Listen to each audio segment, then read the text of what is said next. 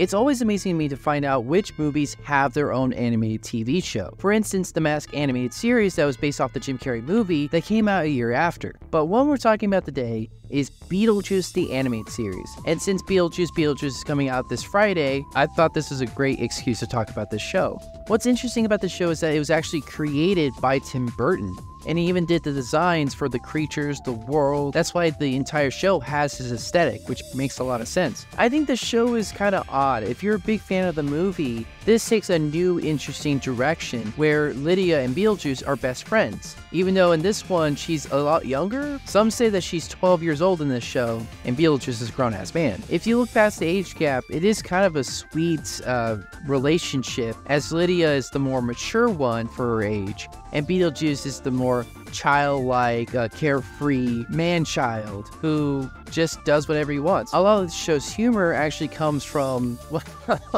The best way I could describe its sense of humor is, there's one episode where Lydia can't hang out with Beetlejuice because Lydia is babysitting. So this gives Beetlejuice the idea of starting his own babysitting company, but he takes that literally, and he thinks that he can get paid from sitting on babies, much to Lydia's horror. Beetlejuice in the show is more likable in the sense of like, he tries to be a good friend to Lydia, but it is kind of a strange, weird feeling because again, if you're going into this with the mindset of the movie, you gotta wash that away because it just feels odd. To me, Beetlejuice is in the same category as Freddy Krueger, where you love watching him, you love the theatrics, the personality, the charisma, but you need to see him fail.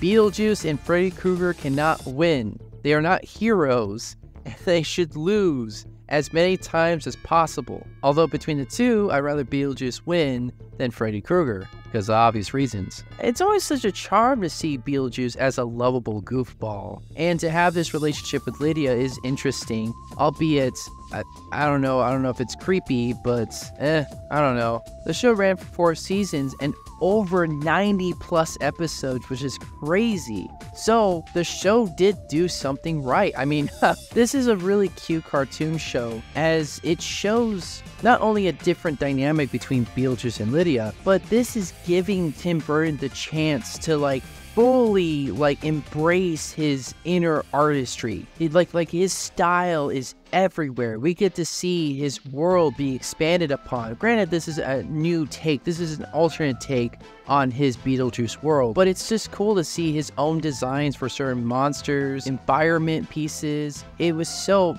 I mean, if you're a big Tim Burton fan, this is a feast for the eyes. And I really do love the art style and design, especially for Lydia. Lydia is such a terrific character in this. Part of me kind of wants to say that she's more fleshed out in this show than she was in the movie. She's more grounded and level-headed than Beetlejuice, and I just really like how she does take certain situations seriously. She does want to have fun. She wants to hang out with Beetlejuice and have a good time, go on these grand adventures. But whenever there's something that Beetlejuice does, and it's a little too far, like with his babysitting services, she does try to reel him back to more reality. She tries to put more sense into this wild card that is a Beetlejuice. But I love her motherly side, how she always tries to take care of not only Beetlejuice but other people, making sure that they're okay, making sure that everyone's happy, having a good time, and just how overly nice she is and just so wonderful to hang out with, especially if you're a horror fan. I imagine getting some really fun conversations about horror movies with Lydia, or just horror things in general. You just know she'd be a big fan of Silent Hill.